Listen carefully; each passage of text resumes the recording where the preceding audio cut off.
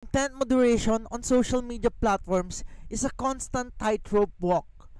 Platforms strive to create thriving online environments that attracts users and advertisers, but the methods used to achieve this can have unintended consequences.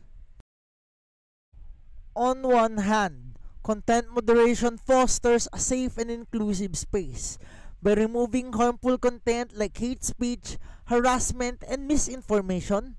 Platforms encourage meaningful user interaction and content creation. This positive environment can lead to increased user engagement, a key metric for attracting advertisers. Studies suggest that a well-moderated platform with a focus on civil discourse can actually see a rise in user activity as people feel more comfortable in expressing themselves freely. However, content moderation can also be a double-edged sword. Overly strict moderation practices can alienate user groups who feel their voice is being silenced. Disgruntled users may migrate to alternative platforms perceived as having more relaxed moderation policies. There's a well-documented phenomenon where users gravitate towards controversial content. It is called outreach marketing, and it can generate clicks and engagements as users react to, argue about, or even share such content.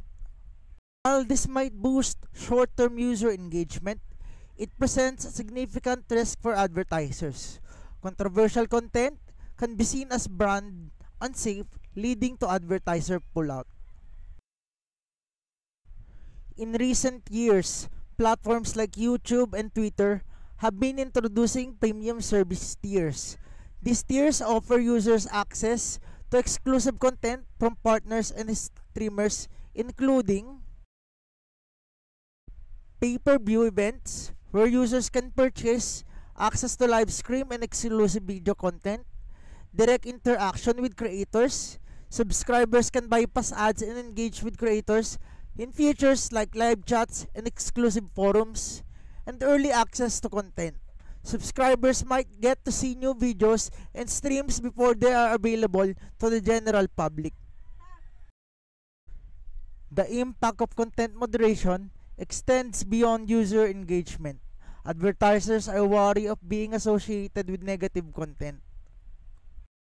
Platforms with rampant hate speech or misinformation risk losing advertisers seeking a brand-safe environment for their campaigns. Stricter moderation can improve brand safety, making the platforms more attractive to advertisers and potentially increasing advertiser revenue.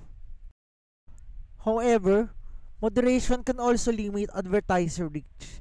If content that certain demographics find appealing is removed, advertisers targeting those groups may look elsewhere.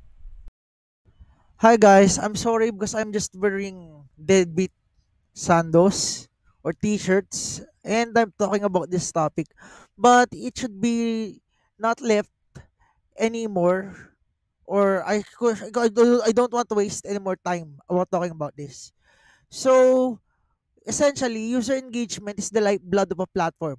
It's a critical metric of assessing the success and sustainability of social networking sites because without users, they wouldn't exist and their sites would be down the algorithm of Google searches and such, and people will likely less use it, making it less advertiser friendly. And effective moderation ensures that we get high quality and relevant content that more users are talking about in the meantime to enhance their overall experience because they would be curious about certain things that they could laugh at, get angry at, or solicit an emotional response so that they will still continue using the site and interacting with different people. However, this can be removed by excessive moderation, especially if those content fall in gray areas and users expressing their opinions may get bullying and harassment remarks from the AI bots which they cannot defend against or refute, leading to a decline in engagement because people are afraid that their accounts would be deleted. So, to maintain content quality, it's essential also for user engagement because it helps weed out remade or reused and re-uploaded low quality content that no one is engaging at or no one is talking about, and enable for the platform to attract loyal users, they need original content.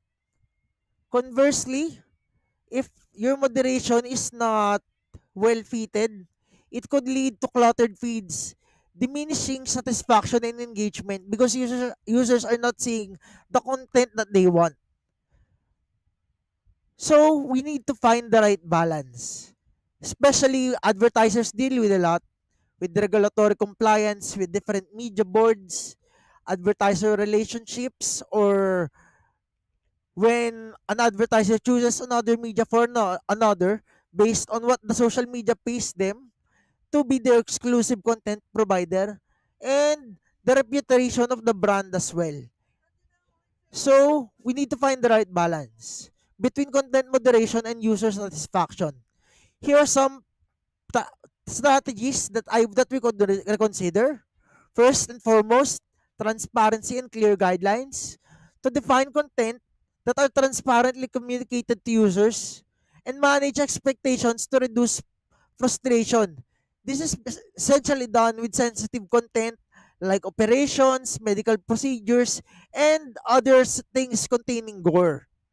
And there should be a nuance, and instead of using a one-size-fit-all approach or generic approach, platforms can exploit tiered moderation systems that address the severity of the offense and its cultural biases and the meaning of the pictures being posted, the semiotics and semantics included in the post. It can be done by AI as well.